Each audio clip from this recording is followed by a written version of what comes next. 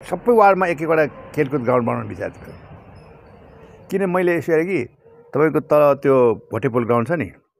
High school ground, अनि तल रत्न चौकको त्यो 3 क्षेत्रको मान्छे फुटबल राम्रो देखेँ मैले। यो स्टेडियम बनाउने कल्पना पनि मैले कसरी आयो भनेदेखि तल त्यो भोटेपोल ग्राउन्ड छ नि, त्यो थियो कि यो एकचोटि नेपाल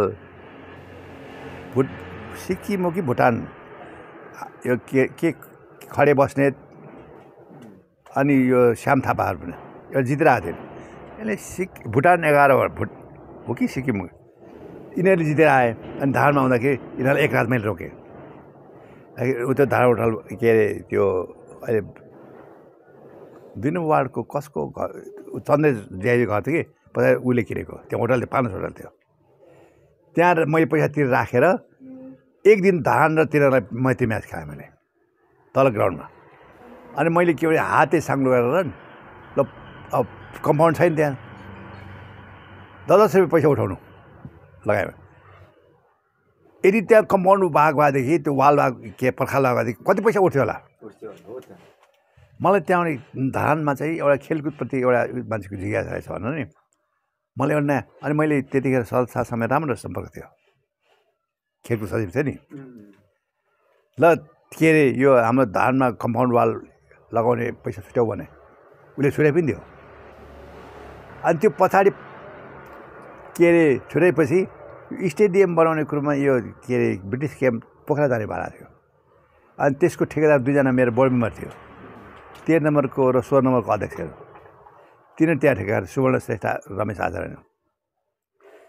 तिनीहरूले आएर मलाई के भन्यो भनेदेखि अन्त त्यो ब्रिटिस क्याम्प यसपालि पोखरा जाने रे, धानमा यत्रो बेर बसेपछि हामीले धानमा केही गरौँ भन्ने एउटा ब्रिटिसहरूको सोच छ। के भन्नु तिनीहरूलाई भन्यो। त्यो मेजर नर्बु लामा भन्ने थियो लाज अफिसर त्यहाँ। अनि मैले उनीहरूले पछाडि पऱ्यो ल धानले जग्गा दियो भने चाहिँ स्टेडियम बनाउने अरे, हङकङको टाइपको स्टेडियम बनाउने। अनि जग्गा चाहिँ 7 बिघा जमिन चाहिने ल हुन्छ भन्दै भने। अनि मैले तलको त्यो कम्पाउन्ड वालको पैसा नि यहाँ सिलगढी लगाएँ संस्थालाई, ल हामी जग्गा किन्छौँ यहाँ लगाइदिनु पर्यो। अनि त्यहाँ पैसा तपाईँको चन्दा उठायौँ हामीले है। अनि त्यो स्टेडियमको तपाईँको अगाडिपट्टि 2300, बिचमा 2000, पछाडि 1800, 3 किसिमको भाउ छ त्यहाँ जग्गाको भाउ।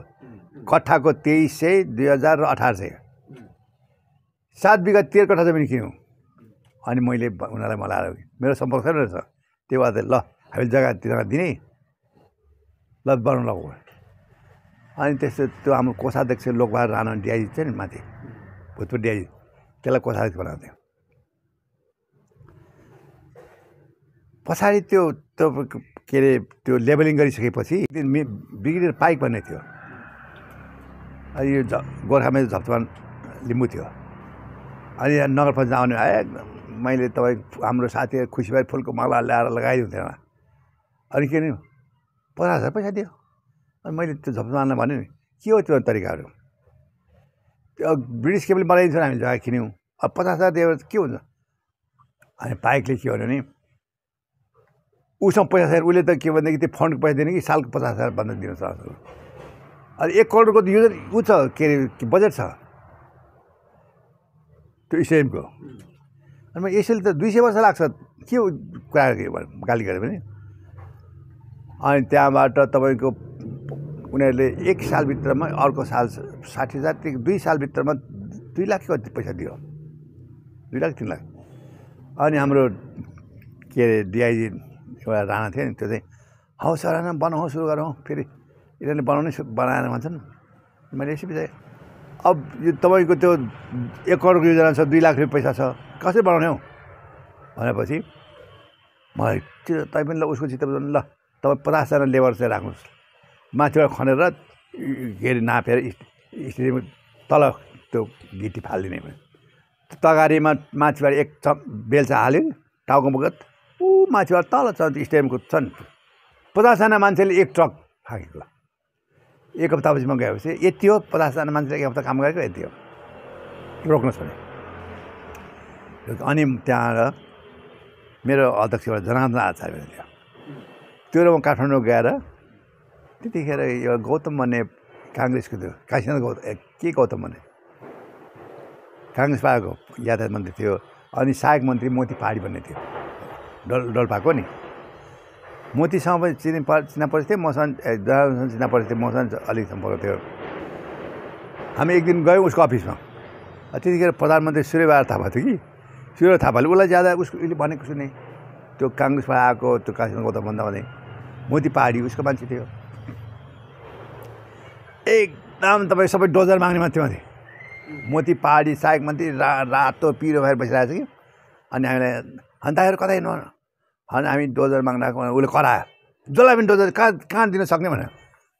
मलाई झन् रिस उठ्यो त्यहाँ जाँदा के बेलुका होइन भोलि बिहान स्कुल जानु म पिन्छ भने जान्छ उसले म यहीँबाट फोन गर्छु फोन गरेँ अनि कृष्णजी र म आएको छ तपाईँलाई भेट्न आउनु आउनुहोस् भन्यो उसले अनि बिहान गयौँ उसको बेडरुममै बोलायो उठाएको थिएन है अनि त्यहाँबाट तपाईँहरू के लाउनु हामी त यस्तो यस्तो धारमा यस्तो जान्छ डोजर माग्न हिजो नै मलाई भन्नु पर्दैन नि भने हिजो भन्दाखेरि यसो भन्नु भने कहाँ भन्नु त हाम्रो त मान्छेसँग भेट्ने त नि कुन मुडमा छ कुन त्यो याद गर्दैन त्यो याद गर्नुपर्छ अनि उसले तीबाट डोजर दियो है एक दिनमा डोजरले त कति काम गर्यो हामीले डिजेल हामीले हालेको नि त्यसले त 500,000 मान्छेको भन्दा बढी काम गर्यो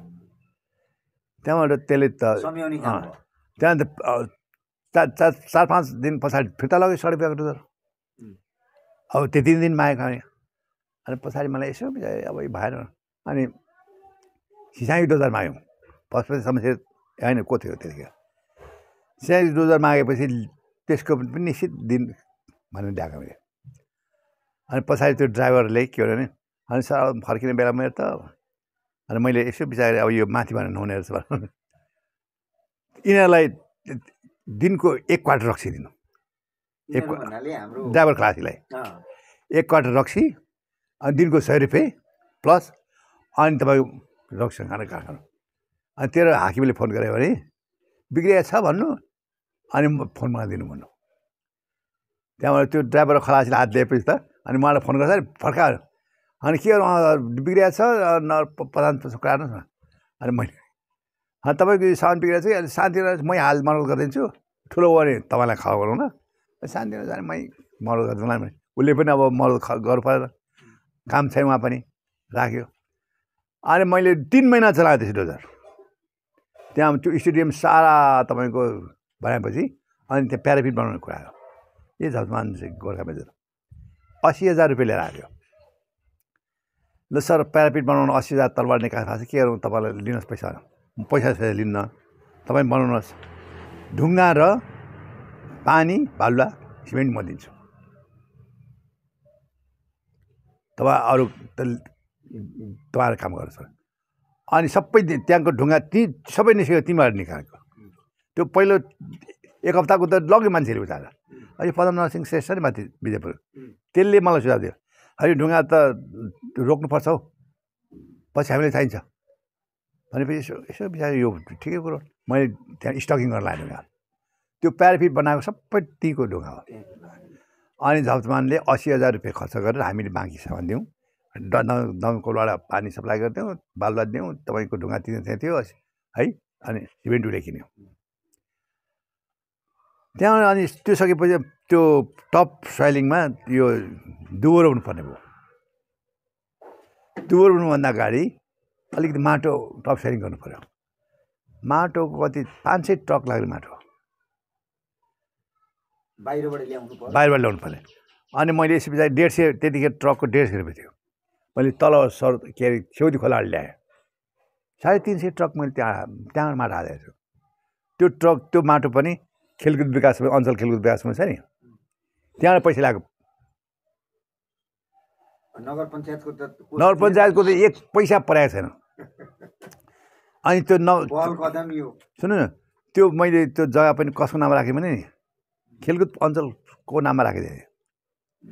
किनभने नगर पञ्चायतको नाममा राखेको थाहा हुन्छ मलाई मैले त्यो भोगेको छु अब त्यो गोपाल पाण्डे असीमलाई पहिला दिएको थियो अनि म नगर पञ्चायतको नाममा माग्न आउँछ नि वार्ड अध्यक्ष वार्डको मान्छेको प्रेसर हुन्छ वार्डको मान्छेले प्रधान प्रेसर गरेपछि नै भन्नु सक्छ अनि अञ्चलको नाममा राखिदिएपछि त्यो यहाँको जग्गा उठाएर लानु वडा अध्यक्षहरूसँग समन्वय हुन्थ्यो नि होइन वडामा कार्य गर्दा त्यो आवश्यक परेन समन्वय गर्थ्यो उनीहरूलाई कि अहिलेका मेयर जस्तै पेलेरै जाने त होइन थिएन मतलब उनीहरूलाई चित्त नबुझ्ने कामै गरिदिन्थेँ म है तर उसको सहयोग आवश्यक छ भने म गर्थेँ आवश्यक छैन भने किन दुःख दिनु भने गरिदिन्थ्यो त्यसरी मैले अञ्चलको नाममा त्यो राख्नुको कारण के छ भनेदेखि कमसेकम त्यहाँबाट त म अञ्चल खेलकुद समितिको सदस्य पनि थिएँ त्यहाँबाट पैसा ल्याउँथ्यो त्यो के अरे खेलकुद भवनको यतापट्टि चेन्जिङ रुम छ नि त्यो बनाएको 50,000ले बनाएको हामीले 1 लाख रुपियाँ खेलकुद भवन बनाएको अनि तपाईँको त्यो 50,000 त्यहाँ ट्रक सेलिङको निम्ति मैले 150 ट्रक त्यहाँबाट ल्याएपछि 150 ट्रक चाहिँ पुगेन त्यो चाहिँ मैले यो सकिनँ अब क्याम्पले हाल भनेर हालिदियो अनि म भोलि ट्रक के डुबोरो पनि आज म काठमाडौँ जानुपर्ने म 1 हप्तापछि फर्केर आउँदाखेरि त खै दुबो त्यहाँ छैन भन्दाखेरि त रोपेको भोलिपल्ट पानी परेछ कि दुबो तल उम्रिराखेको बगाएर